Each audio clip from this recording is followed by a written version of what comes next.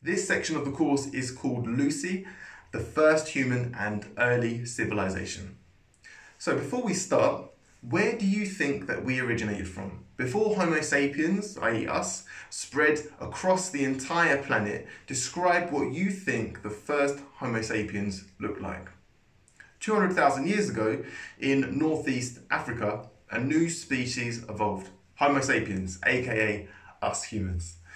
Most things about humans are the same as many other species. We walk on two legs, we can run, we sweat, we have 5 different senses, like a lot of other animals. But mutations in the first human DNA has led to huge changes in how we behave in comparison to other species, causing a far greater impact on our planet.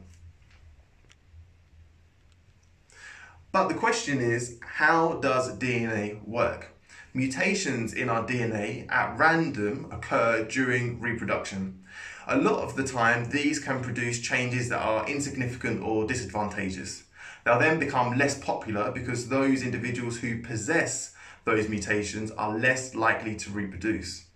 But specific mutations had led to 2 very significant changes which were very favourable 200,000 years ago. Those who inherited these mutations were therefore more likely to survive. Now, these significant changes were 1, the development of consciousness, and 2, dexterity, i.e. improved coordination of our hands and other movements that we can use to build tools.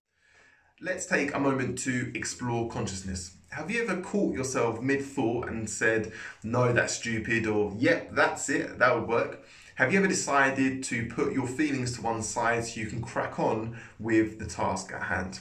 Now, the reason why you can do this is because you can observe the workings of your own mind. Essentially, you aren't your mind.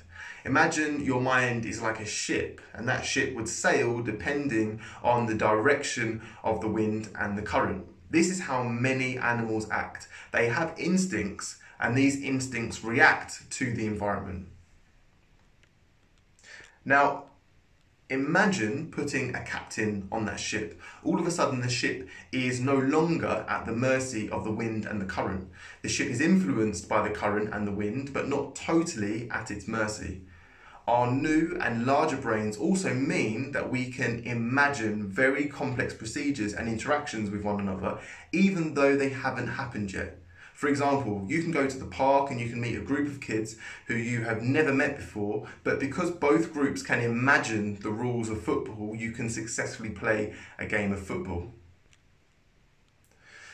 This brain power becomes very important when we need to coordinate large groups of people. Now, what I want you to do is participate in these tasks. When do you think, so first task, when do you think that large groups of early humans would have had to coordinate themselves? In which situations would this ability to coordinate oneself amongst other people become useful? For the second part of the task, I want you to split the class into 4 groups, each north, east, south and west. I want you to imagine this situation. The tribe is experiencing a famine and hasn't eaten in a week.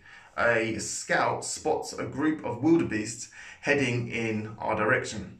They could be hunted but have 4 possible escape routes. North, from where they came, east over the river, west through the forest, and south directly through the village. How can the tribe catch or trap the wildebeests without them escaping or stampeding the village?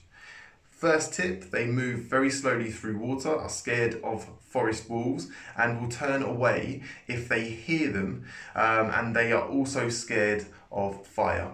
Each group has to separate to each pole to come up with an idea to hunt or trap the wildebeests for hunting.